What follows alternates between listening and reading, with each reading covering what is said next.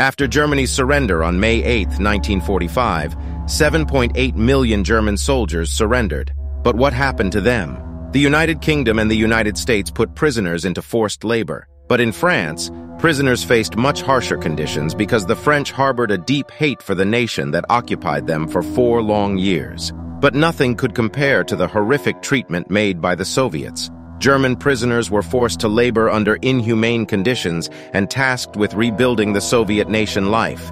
And in Soviet camps, it was brutal, with estimates suggesting that over 1 million German prisoners died in these horrific conditions.